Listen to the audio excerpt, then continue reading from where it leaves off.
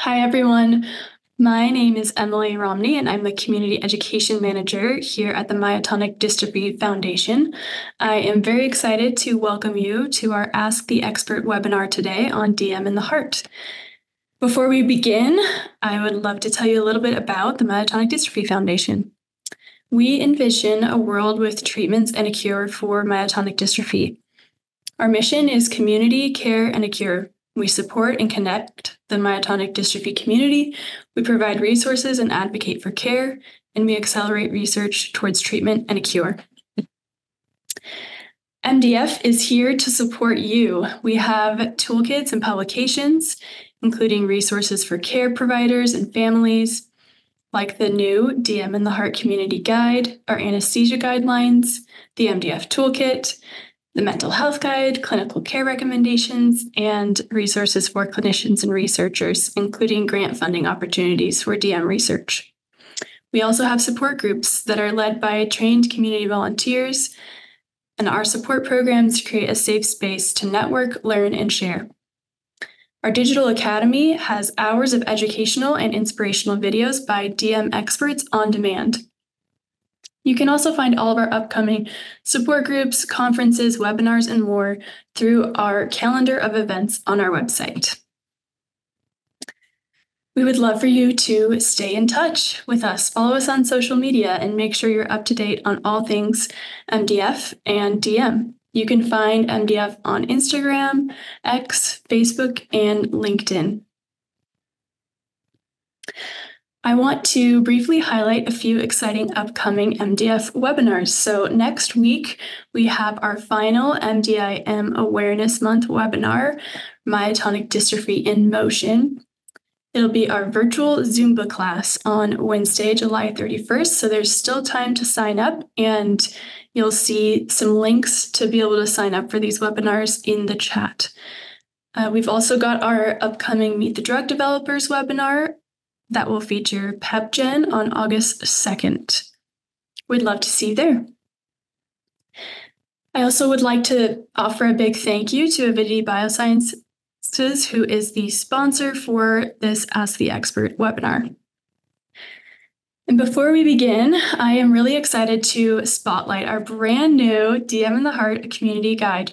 Hopefully some of you have seen this guide. It is up on our website and was just published last week. It's for individuals living with myotonic dystrophy because with folks living with myotonic dystrophy, heart issues can pose a serious threat to health. Since the heart itself is a muscle, people living with DM1 or DM2 can experience cardiac issues. So this resource aims to help people living with DM to understand heart health risks and how they're managed.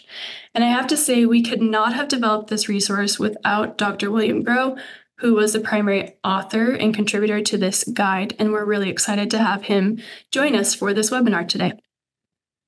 Thank you all as well for joining us from around the world. Today's program is an Ask the Expert webinar that will feature a presentation from Dr. Groh, followed by time for a Q&A. We do ask that you use the Q&A function to ask your questions, and they'll be sent directly to Dr. Groh and myself. Dr. Groh will do his best to answer as many questions as we can today. To ask questions, you'll click the Q&A button, type your question into the text field, and then click send. You can also send questions anonymously if that is your preference. So without further ado, I'm pleased to introduce Dr. Groh. Dr. William Groh is a certified internal medicine specialist, cardiologist, and cardiac electrophysiologist. He has been involved in providing clinical care of patients with myotonic dystrophy and cardiac issues since 1994. Dr. Groh has conducted clinical research to determine how best to assess the heart in myotonic dystrophy. He led a multi-center group assessing cardiac outcomes in individuals with myotonic dystrophy type 1. He was the lead author on an international consensus document on cardiac care for patients with neuromuscular disorders published recently. Dr. Groh is currently Chief of Medicine at the Ralph H. Johnson VAMC in Charleston, South Carolina, and holds an academic appointment at the Medical University of South Carolina. Dr. Groh continues to provide care for patients with cardiac and cardiac arrhythmia issues. So I will now turn the time over to Dr. Groh.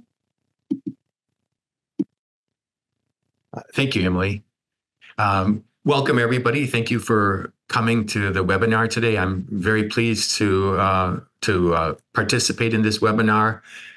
We're actually using this webinar as kind of a framework with the slides to kind of look at the DM and the heart community guide. So I'm using that to kind of explain some aspects of care.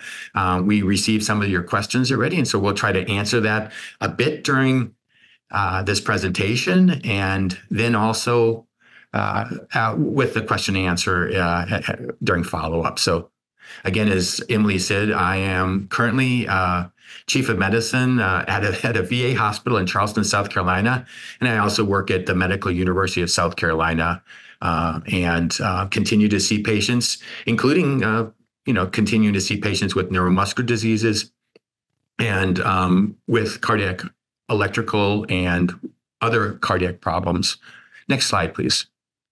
So I want to thank the group that helped with this community guideline. Everybody here was instrumental in different aspects of making sure this is useful to the Myotonic group. And so we thank you for that. Next slide. So a lot of people, I think, will ask the question with myotonic dystrophy, what's going on with the heart abnormalities that we see in it? As kind of simply put here, the heart is a muscle, and myotonic dystrophy affects muscles, and therefore it can affect the heart. We see that with many of the neuromuscular diseases. The exact way that the heart is affected is a bit different than how it affects the skeletal muscle, but some of the endpoints of the problem remains the same.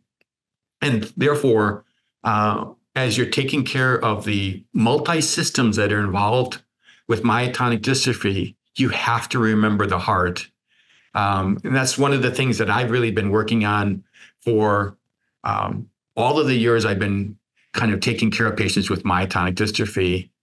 You might ask, well, how did you ever start with your interest in myotonic dystrophy? And if you ask a doctor that question often, it's going to be related to a patient I saw. And I was actually in Portland, Oregon at the time, and was finishing up my cardiology and cardiac electrophysiology fellowship. And I saw a young woman with myotonic dystrophy type 1 who had serious heart rhythm problems.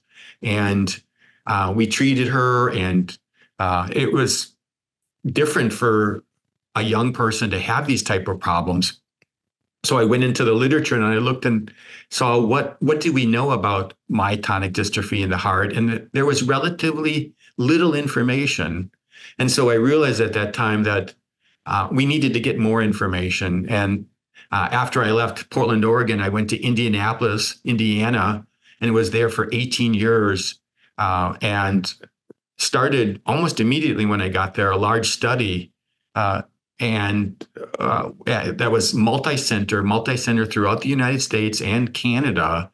And we identified patients with myotonic dystrophy and looked how they were being treated for their heart issues. And we learned a lot of information related to that and published a lot of that. And our goal actually was to help doctors take care of patients with myotonic dystrophy. So as you know, there's two different types of myotonic dystrophy, type 1 and type 2. Type 1 is most common in the United States.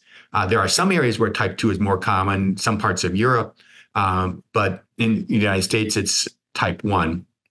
Both of them can experience heart issues. In general, patients with myotonic dystrophy type 1 typically are at a higher risk of heart issues.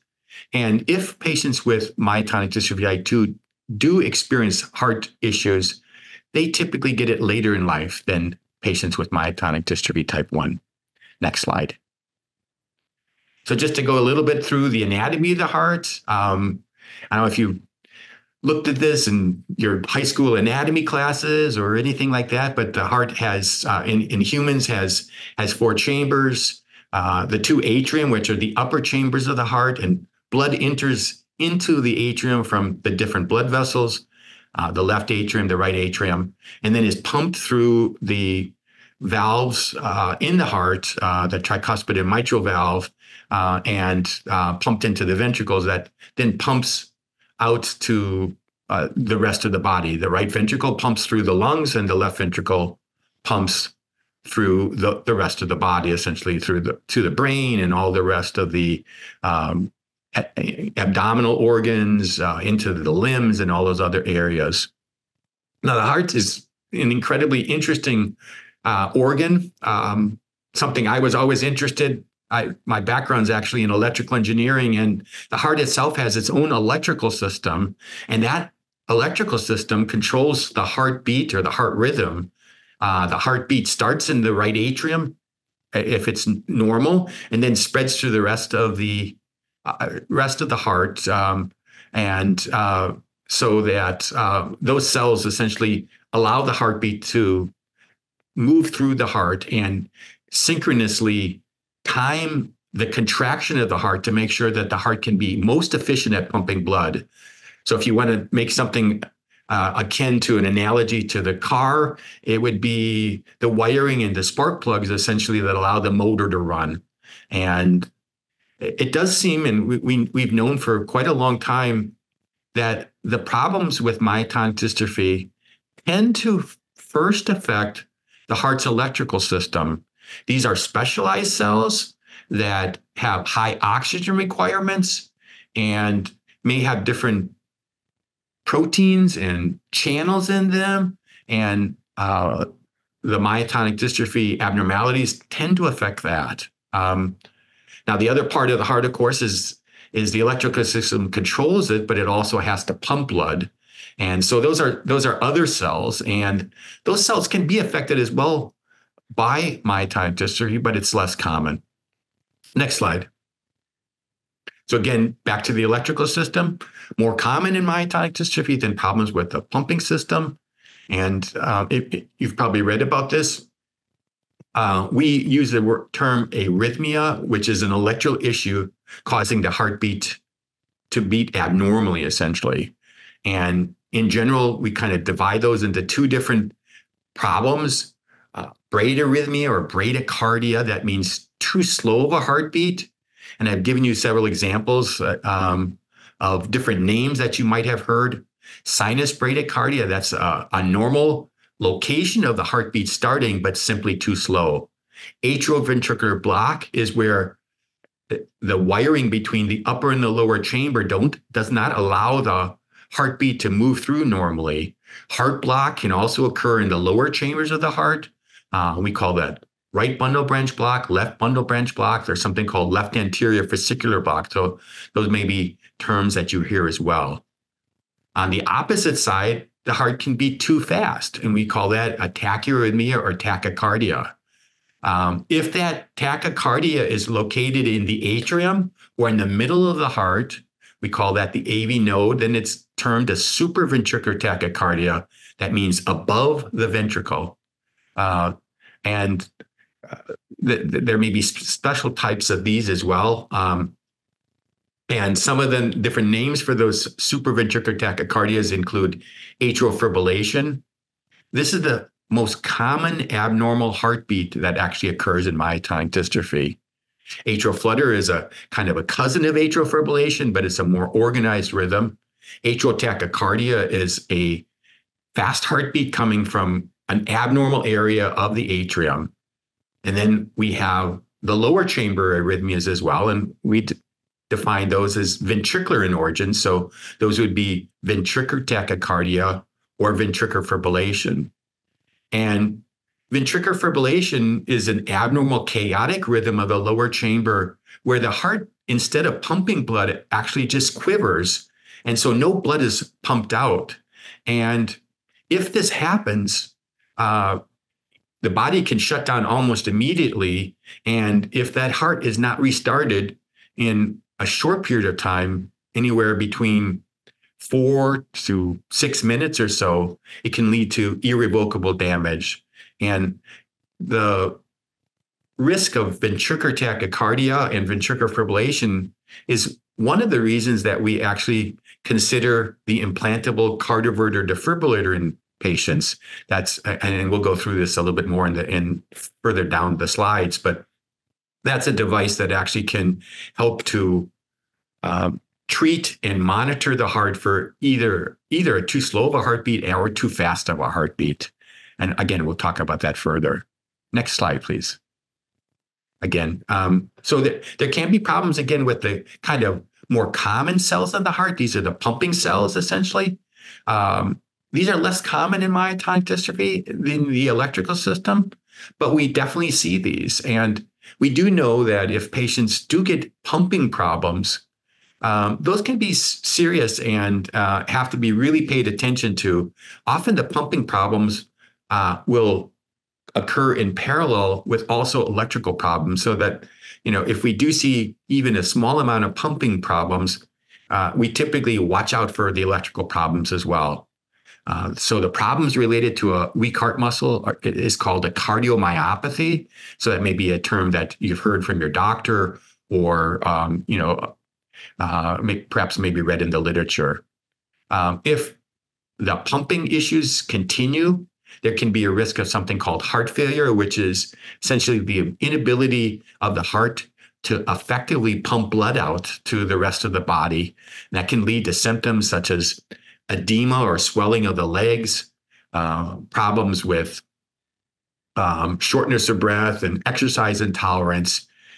These can be really difficult to figure out sometimes in patients with neuromuscular disease, because we have in parallel some of the problems with the skeletal muscles that can lead to some of the same symptoms. So that's one of the reasons that, in myotonic dystrophy and some of the other muscular dystrophies, we have to be really careful about how we basically diagnose and watch for heart problems. Next slide. So what are some symptoms that could occur for heart issues? We talked a little bit about some of those, especially for heart rhythm disturbances or arrhythmias. People can feel faint. We call that, of course, is commonly called dizziness, or they can actually lose consciousness. And the medical term for losing consciousness and kind of falling to the ground is syncope. So people can also get fluttering or pounding heart sensation. That term is commonly called palpitations, and that can be signs of an arrhythmia happening. And again, the doctors should take that seriously and evaluate for that. And as we talked about earlier regarding the heart failure, difficulty breathing, we call that, the medical term is dyspnea. We can also see things like difficulty breathing if the heart's out of rhythm, for example, with atrial fibrillation. Because when you have an electrical problem like atrial fibrillation, although it doesn't necessarily cause fainting spells, it can lead to problems with the heart pumping as effectively as it's able to do, and not enough blood flow essentially to kind of keep things going well, especially with exercise. Now, in myotonic dystrophy, a lot of times heart issues can be asymptomatic, meaning we can see disturbing or abnormal findings on different testing, but patients have no symptoms. And one of the things I think we've shown over time is we can't ignore those type of things, because sometimes that's the first piece of information that we'll get that something serious is going on, and we have to deal with it before people do become symptomatic, because unfortunately sometimes the first symptoms can be life-threatening, quite dangerous. So that's why sometimes you may not actually have issues with things that occur, and we again you might be surprised, in fact, when the doctor says, "Well, I see this, and I'm concerned about this," and you don't have any symptoms. Next slide. So, what kind of doctors treat heart issues? Sometimes primary care doctors, especially if they're internal medicine specialists, they may be comfortable treating some heart issues. And if doctors understand myotonic dystrophy in the heart, and many times you may actually just go to your general doctor and have the EKG done. And if that's shared with perhaps a specialist and things look good, you may not necessarily need to see someone, especially a patient with, who's younger typically, which is less likely to have heart issues.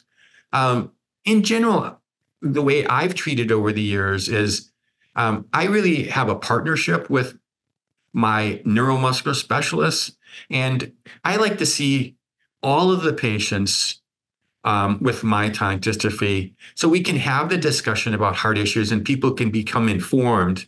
I think it's true that we all have to be our own best doctor. And so that if people can be informed, they can watch out for things over the years. So especially like an early visit. So typically, especially when I was at Indiana University, I would work closely with our neuromuscular specialist who saw patients, and we would plan the evaluation. So if you're going to see a cardiologist, then really there's two different cardiologists you could see. A general cardiologist is basically, that's an expert in heart and blood vessel disease, and they typically will also deal with heart rhythm disturbances. They may not have all the tools that the cardiac electrophysiologist has, which we'll discuss next, but often can definitely do certain things that can help assess the heart. There are some excellent general cardiologists, and I continue to practice both cardiac electrophysiology and do general cardiology work. So I think if you're seeing someone and they seem comfortable with how and understanding of how the heart's affected by myotonic dystrophy, that's a very reasonable thing. So the specialist in heart rhythm disturbance is called the cardiac electrophysiologist. So the word electrical, of course, dealing with electrical problems of the heart. And we specialize in both the diagnosis and then the advanced treatment of arrhythmias. Typically, if you're going to have an EP study done or you're going to have an ablation done, those are going to be done by a cardiac electrophysiologist.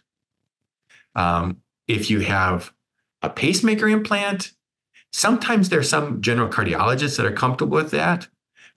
Generally, if you're having a implanted cardioverter defibrillator, that again is usually a cardiac electrophysiologist. Next slide. Okay, so as we talked about earlier, I think determining your heart health is important if you've been diagnosed with myotonic dystrophy. And so a cardiac evaluation, either again, if your general doctor is comfortable, if you are seeing a neuromuscular specialist or a neurologist, ask them who they're comfortable in sending to you to see.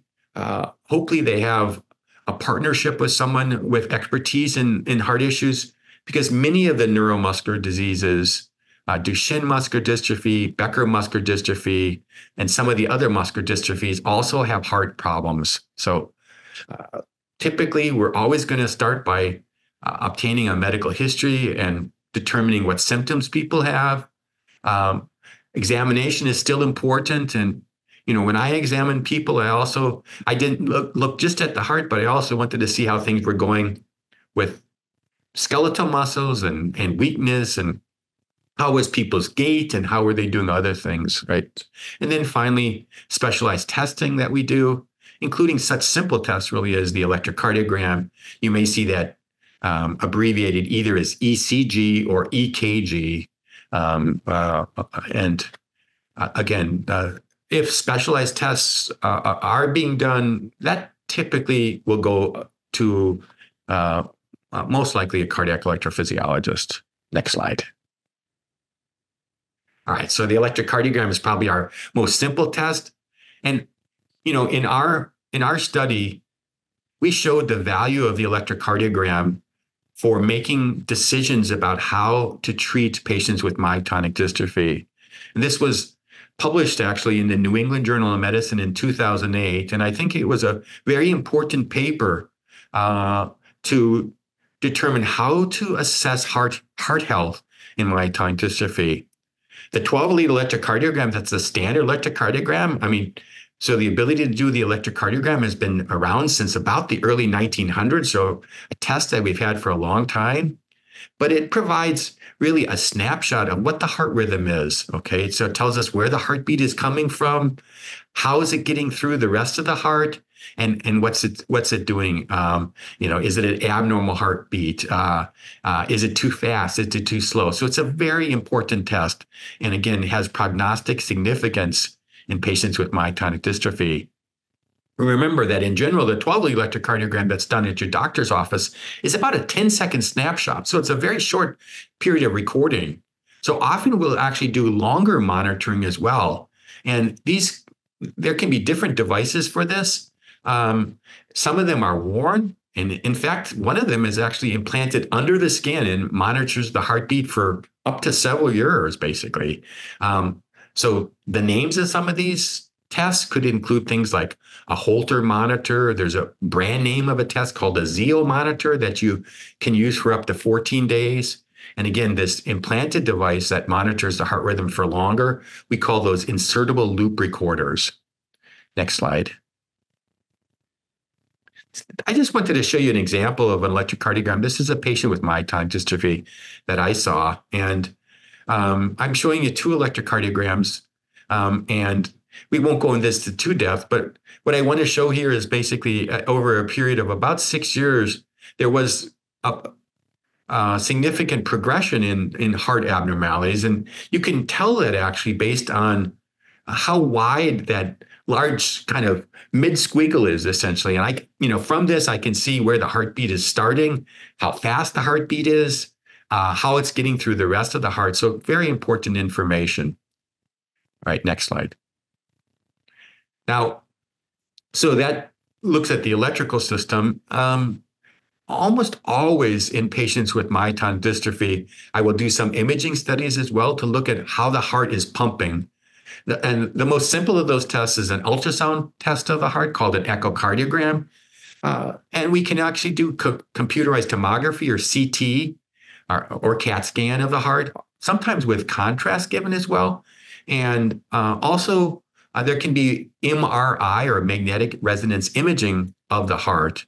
The MRI tends to be, it's the most sensitive test to see cardiac abnormalities of these. It can show minor abnormalities, and it's a very useful test to show if there's some abnormalities. One thing that I have found is that often we'll see some minor abnormalities almost in everyone. And so the question is how exactly to use that information to say, like, what's our next step? So, and that's not necessarily clear, but if we want to look and see if there's any cardiac involvement at all, the MRI is a good test.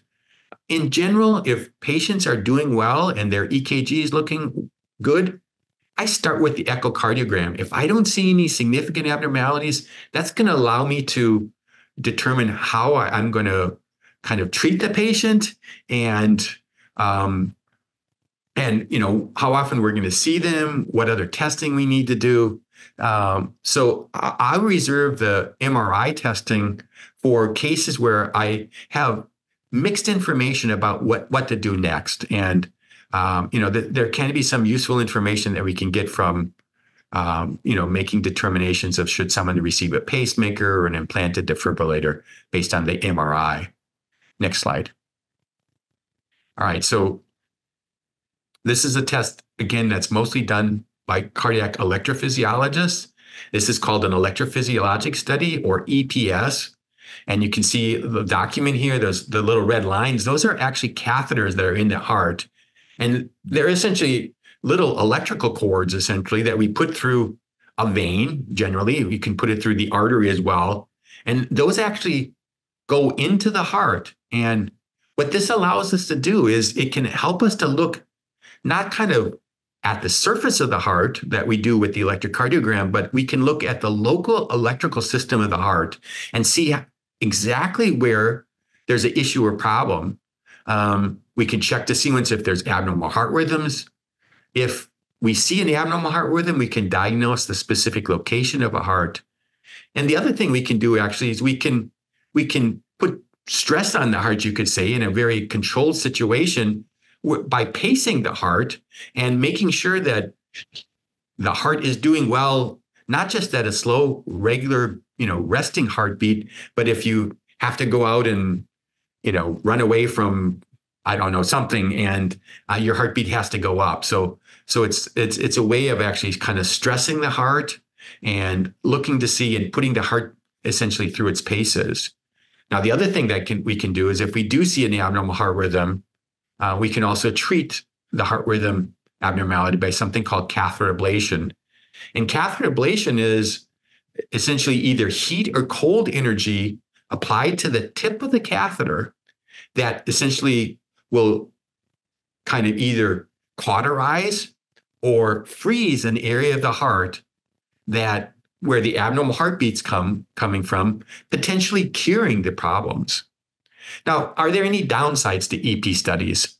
Well, one of the things, of course, is just a little bit like the electrocardiogram. An EP study gives us just a snapshot of heart abnormalities at one time in a person's life. And one of the things about myotonic dystrophy is we know it's not a static disease. Unfortunately, cardiac involvement or heart involvement in myotonic dystrophy tends to get worse as people get older. And one of the questions that was asked was,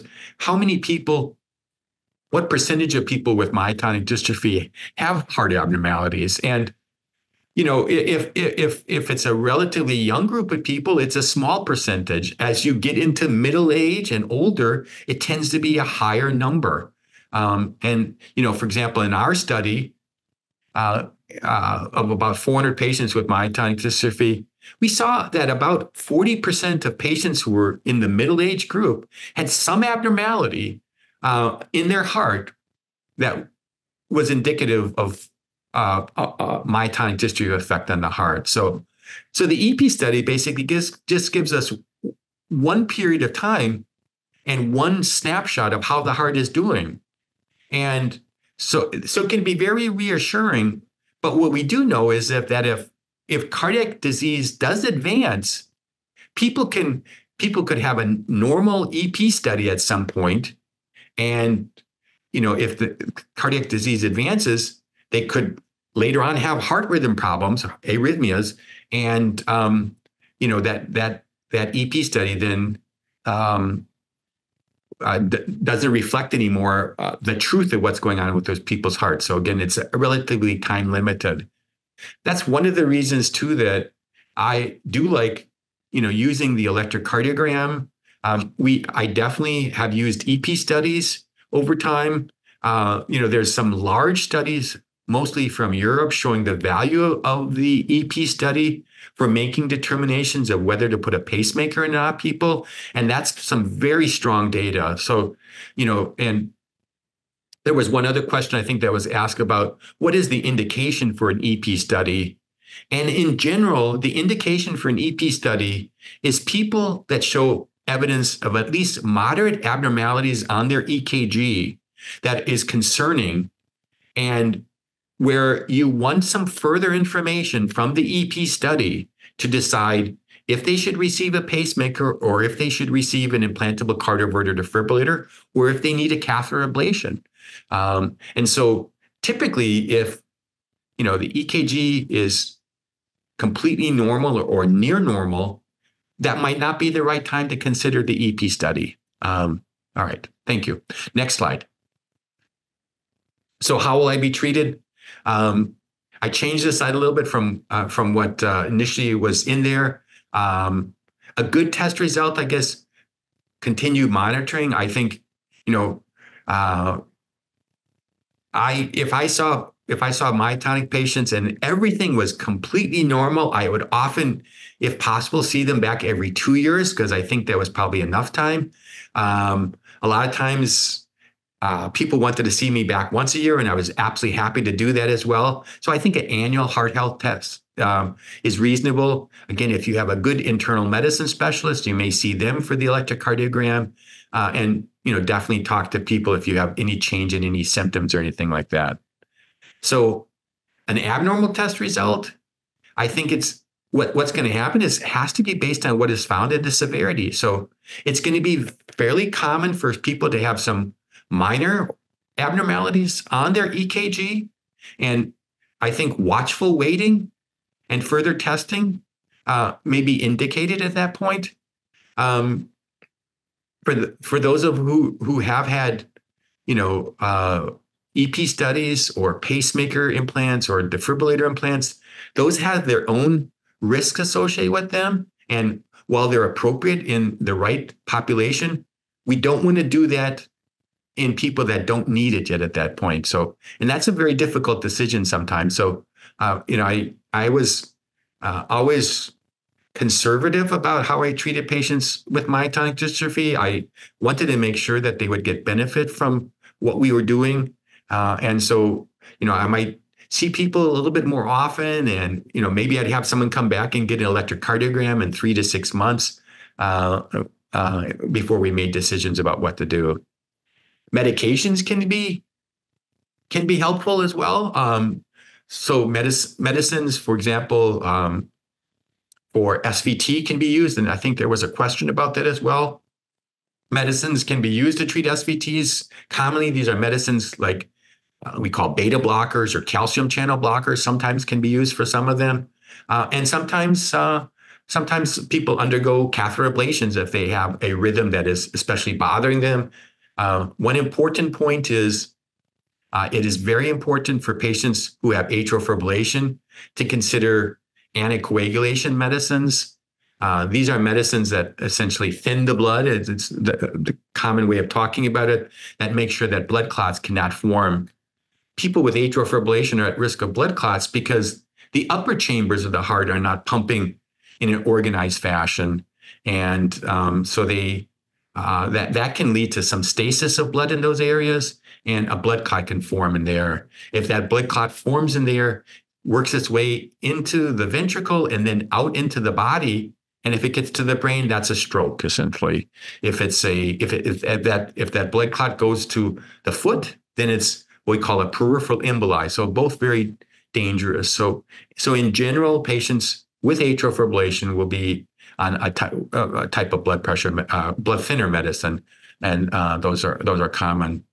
I just wanted to mention one word about mexiletine. Mexiletine is used for patients with myotonia, and interesting enough, mexiletine was initially developed actually as an anti-arrhythmia medicine, and it has some anti-arrhythmia effects as well. And if your doctor, your neurologist wants to put you on mexiletine because of spasm or myotonia issues, then that would prompt usually a more aggressive evaluation for the heart, because again, that effect on the heart of mexiletine can increase the likelihood of problems. But it's been a very helpful medicine for people that have really symptomatic myotonia, and so I work closely with my neurologist if they want to put someone on mexiletine. We talked about some of the procedures. Again, the EP study or electrophysiologic study, it can be a diagnostic test, again, looking at different things to make decisions about things, or catheter ablations. And finally, the cardiac devices that we use are something that's commonly used in myotonic dystrophy. Next slide, please. So what are the devices? Well, and we don't have this on the slide, but one of the devices, of course, that is implanted is we talked about that. That's the implantable or insertable loop recorder. And that's just a small device that goes under the skin, and it does not actually go through doesn't have any leads associated with it. And that just monitors the heartbeat for a longer period of time. The other devices actually kind of treat heart rhythms as well. And these implantable devices, sometimes you may see these abbreviated as CIED, cardiac implantable electronic devices. Again, these are devices that consist generally of a pulse generator and wires. These wires are called leads, and these leads go into the heart and can maintain a normal heart rhythm. There's actually a smaller pacemaker that's actually implanted directly in the heart and doesn't need a lead associated with that they call that a leadless pacemaker. So that's another one that we're using more now. Now the pacemaker actually, that's only able to treat a slow heartbeat. When the heartbeat drops down too low, it receives the signal that the heartbeat's too low, and it paces the heart in order to get that heartbeat back to a normal beat, essentially. Now, the implanted cardioverter defibrillator, implantable cardioverter defibrillator, also abbreviated sometimes as an ICD, that device can treat both slow and fast heartbeats, meaning it has every implantable cardioverter defibrillator has some pacing capability in it, but it also has the ability to treat the tachycardias or the tachyarrhythmias.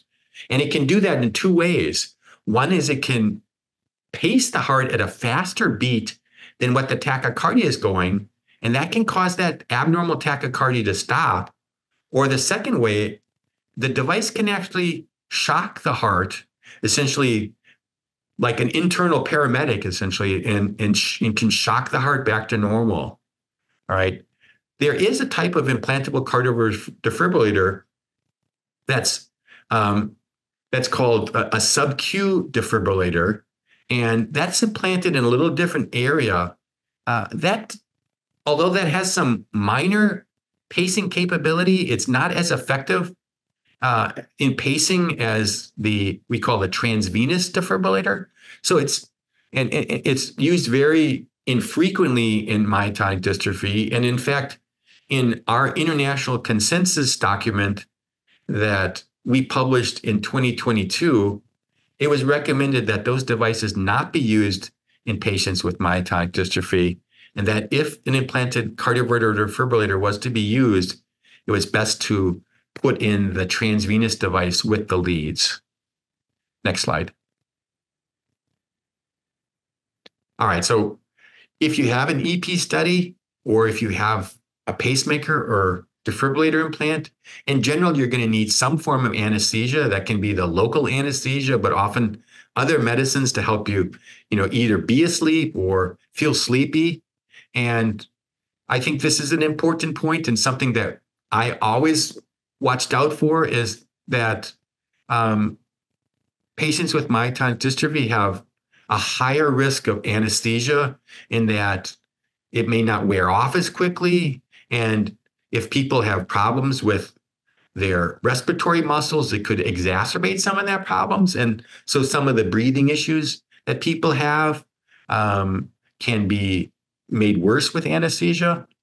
The Myotonic Dystrophy Foundation actually felt this was important enough, and I agree that they put out anesthesia guidelines that patients can share with their anesthesiologist if they need anesthesia for any reason, not necessarily just for a pacemaker or defibrillator or other medical cardiac procedures, but any other type of thing. So, and I think the medical alert card regarding this too. And, if you let your anesthesiologist know about myotonic dystrophy, hopefully they will know about that and are their understanding of those issues.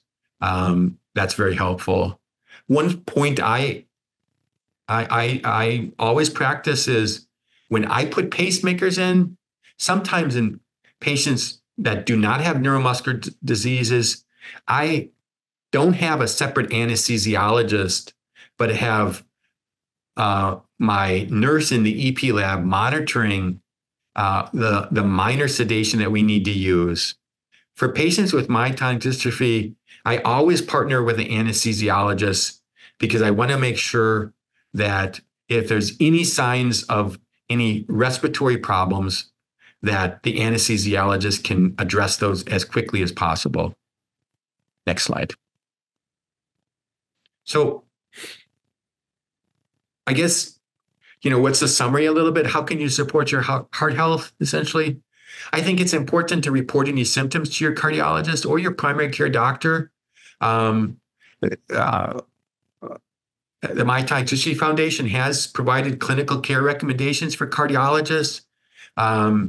Again, I think some of the work that we have done, some of the work that the European doctors have done, have really focused the attention of cardiac electrophysiologists on that. Yes, patients with myotonic dystrophy are a special population that I need to address and make sure I understand the heart issues they can have. And so, for example, that 2022 international consensus document published by the Heart Rhythm Society. Again, this was mostly for cardiac electrophysiologists, but even documents for general cardiology are addressing the issues. So if the doctors are keeping up on the literature and treatment for patients, they should be able to see and hopefully address problems. There was a question about how best to have a conversation with your medical provider regarding your heart health and myotonic dystrophy. I mean, I think it's the same things that we use for kind of any conversation with a medical provider. You need to prioritize your own concerns. You need to ask the right questions. You definitely need to let people know about any symptoms. And you have to feel that you can work collaboratively with that doctor. So it really does take a team approach, I think, to take care of all the different systems involved by myotonic dystrophy. And so I've always found that it's worked best if, I collaborate as the cardiologist with my neuromuscular specialist and my neurologist. And, we had at Indiana University, when I was there, we had a pulmonary specialist on the team. We had, the neurology specialist, we had the cardiologist and anybody else that we kind of need to make sure that collaborative care works, and patients were involved in this. And one of the things that doctors talk about right nowadays is shared decision making with patients. Okay, so I should provide you the most information I can about what's going on with your medical care and what I recommend, but then you have to understand all of that. And then ask me questions if there's things you don't understand. And then together we can make a decision about what the next step is. And, for some patients with myotonic dystrophy, it can be hard because we don't actually have clear indications for absolutely who needs a pacemaker or who needs a defibrillator. So often this shared decision making and this discussion is very important. And so, that's one of the things I always did. And I made sure that I had a nice long visit in clinic with my patients to be able to discuss all of these things and make sure that we were equal partners in making decisions. I think you have to stay on top of any of the testing. In general, we're recommending an EKG typically every year. Again, if things look really good, it could be 2 years. If there's abnormalities found, more frequently than that. I typically, if cardiac imaging looks good, including an echocardiogram, I'll repeat that typically every 2 to 4 years or so. And, again, symptoms or other concerns, that's something that we would repeat more frequently. I think you have to make sure that your doctor feels comfortable with treating the issues. And, I hopefully, if you're seeing a neurologist or have a good relationship with their primary care doctor, they'll have a cardiologist that they recommend that hopefully understands things as well. Next slide. All right, so that's what we've got. This is kind of a little bit a deep dive into the community guide, and so I hope that information was helpful, and we can definitely now answer any questions. Thank you, Dr. Groh. I just wanted to remind everyone to ask questions that you may have using that Q&A feature. I already see quite a few great questions coming in, so thanks to those who have already submitted questions through typing into that text field and then submitting. And just a reminder, you can submit those questions anonymously as well if that is your preference. So let's go ahead and jump in to the Q&A portion of our webinar today. I'm going to start off. We did have some pre-submitted questions that I want to make sure get addressed as well. So I want to start off with a question. This individual talks about how they are a caregiver for their aging parent with DM, and they are wondering how they can best support their parents' heart health. Right. Okay. One thing I just want to address real quickly, of course, is that I am so happy to do this webinar and to provide this information, but realize, of course, is that I'm not individual patient's doctor at this point, so that we're kind of providing more general information. And so what I recommend or what what's recommended even in the community guide may not necessarily always be appropriate to every patient. So you should definitely talk with your own care team about that. So, but in that light, so, unfortunately, myotonic dystrophy tends to be a progressive disease. The involvement of the skeletal muscle tends to get worse as people get older, and the heart involvement also tends to get worse. And we definitely saw that in our study.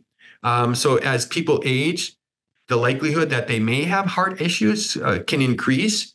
And so I think that really warrants a little bit more careful look. And I would definitely recommend, people that are older have a cardiologist and feel comfortable with that cardiologist. Again, too, and being in general, I think we're talking both about myotonic dystrophy type 1 and myotonic dystrophy type 2. Just a comment about myotonic dystrophy type 2. There are definitely patients with myotonic dystrophy type 2 that are in their 70s and even 80s and may not have any cardiac involvement at all. So again, that's reassuring sometimes for that population. We do know that patients with kind of milder muscle symptoms, they often, can get into their 60s and 70s, and often then cardiac issues will occur. So akin to what we talked about earlier, I would make sure that you have a cardiologist that you're comfortable with, that they're collaborating with, your concerns and with, your parents' concerns, and that a team approaches the care. Essentially, I don't necessarily know if it's any different for an individual who's kind of caring for their parents, as otherwise an individual that's kind of caring for themselves. Essentially, I think the things that we address throughout this webinar, people have to worry about and make sure that they're taken care of. That's great. Thanks, Dr. Groh. My next question for you is, what is sudden death? And is it true that heart issues are the #1 cause of death for people living with DM? Yeah. So sudden death is an unexpected death. And there's some time frames that we talk about basically. But it's an unexpected death, someone doing well, or maybe even being a little bit, maybe having some medical problems, but all of a sudden they have an issue that causes them to pass away, essentially. And it's the thing that we worry about is that sudden death can be the first sign of an arrhythmia in people. And in fact, that's why we worry so much about even patients with asymptomatic abnormalities on the EKG or asymptomatic abnormalities at EP study, because it actually could kind of prognosticate issues that could happen for the future, including sudden death. If you actually review our 2008 paper on myotonic dystrophy, it actually looked at sudden death in patients with myotonic dystrophy and used the electrocardiogram and the presence of less life-threatening arrhythmias to predict those rare events. We do know that patients with myotonic dystrophy, unfortunately, are at higher risk of sudden death. We think most of those are related to arrhythmias, but we know that there may be other mechanisms of sudden death. People with significant muscle weakness can have life-threatening pulmonary problems that can occur quickly, either weakness in the muscles, an episode of pneumonia that comes on quickly, or events like aspiration pneumonia, for example, if swallowing mechanisms are affected. So there may be non-arrhythmia issues, but some of the, the information that we put together regarding pacemakers and defibrillators in myotonic dystrophy are related to trying to decrease the likelihood of sudden death. Again, something that's really devastating, of course, to, of course, a patient and their family. In our study, we found that cardiac issues and sudden death were the second most common cause of death in myotonic dystrophy type 1. Again, the study was only in myotonic dystrophy type 1. The most common cause of death were actually respiratory problems related to progressive muscle dysfunction. So something else that has to be, clearly watched out for. And then the third most common causes of death were the causes of death that the rest of us die from, cancer and other issues and things like that. So yeah, cardiac issues are definitely important as the number 2 cause of death in myotonic dystrophy. And a lot of those deaths can occur with a sudden death. And so it's something that and that is one of the reasons, of course, that we're having such an impetus on patients seeing their heart doctors and getting evaluated. Thank you. Yeah, thank you. Next question relates to exercise. So what exercise limitations might someone with heart issues living with DM have? And kind of in tandem to that, what kind of aerobic exercises are beneficial or maybe harmful? Yeah, that's a great question. We don't have a lot of information on that. I mean, I think in general, if we don't think that if patients are exercising to their abilities in terms of their other weaknesses, their muscle weakness, that it negatively impacts the heart. So I never restricted exercise in patients as long as they could tolerate it. We do know that the heart muscle tends to be like a lot of muscles too, is that strengthening it is good. In some patients, if we do see minor pumping abnormalities or cardiomyopathy, we may elect to put patients on some medicine that takes the strain off the heart. It still seems like exercise is good in that. So I haven't really limited exercise in patients. Now, if patients notice, for example, severe shortness of breath when they're exercising, if their muscles get weak, if they feel faint or anything like that, then that's an important sign that they should probably limit that and likely go to see their medical provider to kind of get those things addressed. But we don't necessarily have any limitations otherwise. Thank you. Great. Yeah, that makes sense. So my next question is related to diet and food and the heart. Someone asks, is it conducive to us living with DM and heart involvement to completely change our diet? For example, going with a Mediterranean diet or vegan diet, and does this make a difference with the problems that we have? Right. So we do know that diet, the most common heart abnormalities in Americans essentially is, blood vessel problems and coronary atherosclerosis and hardening of the arteries. And we do know things like a Mediterranean diet and vegan diets can positively impact those type of issues.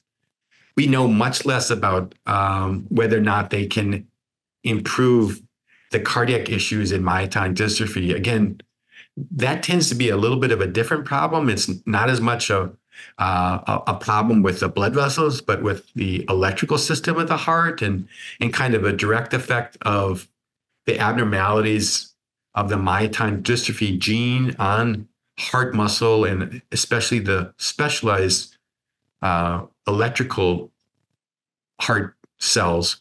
And so we don't really know if a diet will help with that. That being said, of course, patients with myotonic dystrophy can get the normal heart problems as well, the problems with heart attacks and blood vessel issues. And so a good diet, I think, is helpful for everybody. I do think, making sure that you maintain a good body weight and will help people to make sure that they can, kind of use their muscles to the most effective way, to exercise as much as possible, and keep any strain off the heart that you normally would have. But unfortunately, we don't necessarily know if any diet itself really helps with that. I'll just answer one other question because I think it relates a little bit. There was some question about cholesterol lowering medicines and whether or not they can be used safely. The medicine statins can cause muscle weakness in a small group of people, both muscle weakness and muscle pain. And they're probably our most effective medicines for lowering cholesterol. We don't think that they necessarily have any more negative effect on skeletal muscle in patients with myotonic dystrophy than anybody else. So if patients do have kind of, you could say, an allergy to those medicines, they definitely could have difficulty taking them. So if they get, if they're on a statin medicine, Crestor or some of the other ones, and they get muscle pain or muscle weakness, and if their doctor tests some lab tests and show that there's some muscle breakdown, then they definitely probably can't take those medicines. Otherwise, we think that they can be as effective for patients with myotonic dystrophy for the lowering of cholesterol as other medicines. There are other medicines as well that are used for lowering cholesterol. So if people can't tolerate statin, some of those can be given as well. Great. While we're talking about medications, we have a few other questions that have come in around medication, specifically around mexiletine, and if there is a risk of taking that once you have a pacemaker. And if so, what should their electrophysiologist be looking for? Well, it definitely, so if you have a pacemaker, then you're able to control the slow heartbeat effectively. So, and that's a good thing. We do know that some patients with a pacemaker alone can still have episodes of the fast heartbeats, typically ventricular tachycardia or ventricular fibrillation, which again, it can be dangerous. And the pacemaker itself can't do anything about that. Okay. So it's hard to know. I mean, and it all depends on kind of where your heart health is and what things you found. But in general, if someone has a pacemaker, I feel more comfortable using mexiletine, but I'll still watch the heart carefully, essentially. And I may do some further monitoring, for example. So I might do a 14-day event monitor, which is prolonged recordings to look to see if there's any change in the abnormal beats from the lower heart part of the heart. I might even consider something. We can actually use the pacemaker as well to provide information that. So pacemakers themselves have capability of storing if someone has an abnormal heartbeat. So we can sometimes do that. So that's useful information. So I definitely feel more comfortable, but I still am potentially worried about someone taking mexiletine with a pacemaker. Generally, if someone does have an implantable cardioverter defibrillator that can treat both the fast and the slow heartbeats, that alleviates my concern a bit more, because I know that if that drug is having any effect at all, it can treat the heart rhythm essentially. And we can then make decisions about whether mexiletine remains safe for them to take or not. So this, I do know that the likelihood of those abnormal fast heartbeats, the tachycardia coming from the ventricle, is relatively low. And so I think if your doctor is comfortable with you taking mexiletine, if you have a pacemaker, even if you have no device, I think, it's reasonable to ask them, again, do you think that my heart health can accept, the taking the mexiletine? And I think, if they say, yes, this looks good and this looks good. And I think, based on how severe your myotonia symptoms are, I think the benefits of taking mexiletine outweighs the risk. Then I think again, shared decision making between you and your doctor, then you can go ahead with that if that's what you want to do. But it can be a difficult decision sometimes. Yeah, that makes sense. Thanks. I know we're a little bit over time, but I think we'll just ask a few more questions and then we'll wrap things up. I know during the presentation, you mentioned minor abnormalities with an ECG, and someone asked, when being tested with an ECG, what would fall under said minor abnormalities? Okay. So one of the most common things we see is a minor increase in something called a PR interval, and that's the electrical time that it takes to go from the upper chamber of the heart, the atrium, down to the ventricle.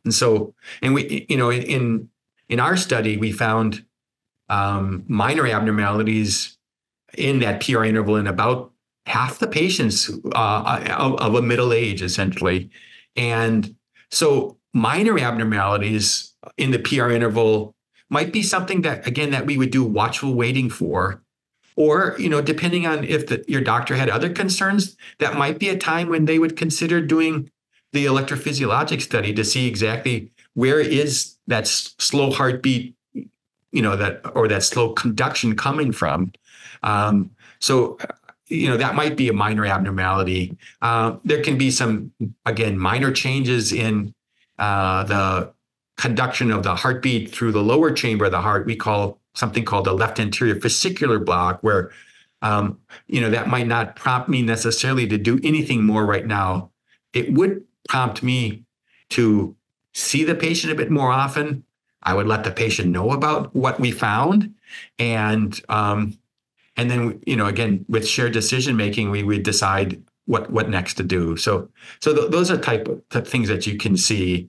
So again, too, up to half of patients, again, generally by their middle age, will have some abnormality on their electrocardiogram. And not all of that then requires further testing or a pacemaker or defibrillator implant. Our study that we published in the New England Journal of Medicine showed that only the more severe abnormalities in the electrocardiogram would really warrant a higher risk for the serious heart rhythm disturbances.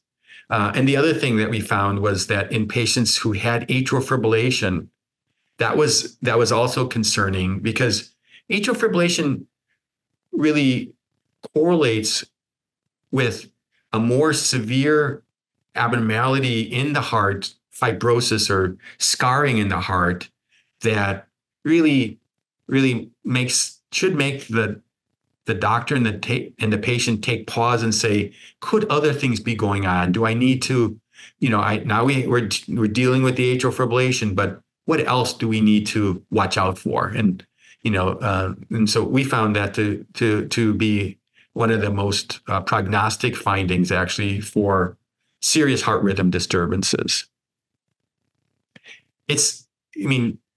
Unfortunately for patients too, this is not a disease that's very black and white in terms of being able to make decisions that we have, really strong data about, right? Because although myotonic dystrophy is the most common of the muscular dystrophies in adults, it's still a relatively rare disease. And so that the information we have and how to treat people, has to be done in a multi-center fashion. And often we're not able to really do some of the other type of studies. We call them multi-center randomized controlled trials that are done in some other more common diseases. So it's a little bit of the art of medicine and making sure that, that patients understand and understand what's being recommended and they agree. Thanks. Yeah, thank you. We'll do one final question and then we'll wrap things up. This question says, are false alarms still a problem with defibrillators? Yeah. So false alarms, we call those inappropriate shocks. Okay. So this is, I mean, you could think about a defibrillator as kind of a robot in your chest in some ways. It's monitoring your heartbeat, and it does that 24/7, 365. And it basically takes the signal from the heartbeat actually, and it says, okay, that's a normal heartbeat. I don't have to do anything but monitor. And if that heartbeat turns abnormal, then it has an algorithm that it puts into place through its computer essentially to say, okay, I have to start pacing, or, oh, this is a fast heartbeat, a tachycardia. I need to make sure it's continuing on going. And if it keeps going, I need to deliver a therapy. That could be a shock, for example. But if a defibrillator delivers a shock, that's actually painful to the patient if they're awake, because that shock essentially sends an electrical shock or electrical wave through the body. Its purpose is to treat the heart, but the heart conducts that electricity to the rest of the body, and people definitely feel it. Okay, so if anything goes wrong with the lead or with the defibrillator, sometimes the defibrillator can think that an abnormal heartbeat's going on when it really isn't. And that can lead to something called an inappropriate discharge or inappropriate shock. So, unfortunately, these are man-made devices. They're very, very good. But there can still be issues or problems with those things. Sometimes people are in a type of heart rhythm that is possibly dangerous, like atrial fibrillation, but that the defibrillator can't do a lot about. And a shock is delivered for that, for example. So yes, we still have to worry about the inappropriate shocks. And it's something that, again, I think are getting rarer as the technology gets better, but is still there. So if you do have an implanted defibrillator, careful follow-up with your doctor. Almost all of the defibrillators now have home monitoring capabilities. It's typically a little device that you put at your bedside, and it monitors all the functions of the defibrillator, and typically will find an abnormality before people get a false shock. But it's nothing is unfortunately foolproof. So it's another reason that we are very careful about who we make a decision to put a defibrillator in. Yeah, that makes sense. Thank you for that great explanation. We'll go ahead and wrap things up. So I just want to thank all of our attendees for your participation, and thank you again to Dr. Groh for both providing this webinar and for helping to develop the DM in the Heart Community Guide. As a reminder, this webinar is recorded and will be sent out within the next week. After the webinar ends, as an attendee, you'll be provided with an option to take a short survey about today's program. We greatly appreciate you taking the time to provide us with feedback. Lastly, if this program spoke to you, please consider showing your appreciation by making a donation via our website. Another great way you can get involved is by joining the Myotonic Dystrophy Family Registry. So thank you all for joining today's webinar, and we will see you next time.